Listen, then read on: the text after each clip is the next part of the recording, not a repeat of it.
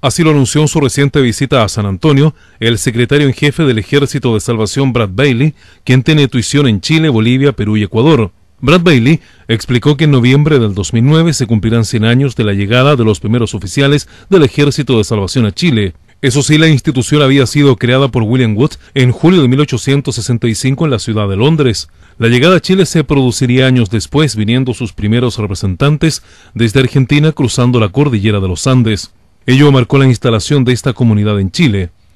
A juicio de Brad Bailey, la obra ha sido fundamental en la historia de nuestro país en estos últimos 100 años. En 100 años se ha logrado tener no tan solo cuerpos que nosotros llamamos nuestras iglesias, pero hogares de niños como estos, escuelas en la parte educacional.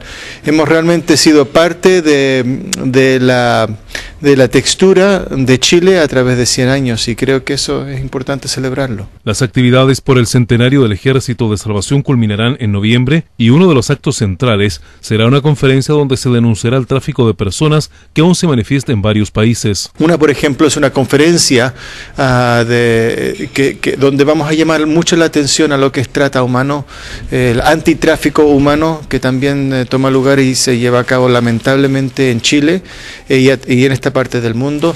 Y queremos también llamar la atención a ese flagelo que en estos momentos, en esta época del siglo XXI, está realmente creciendo aún más lamentablemente.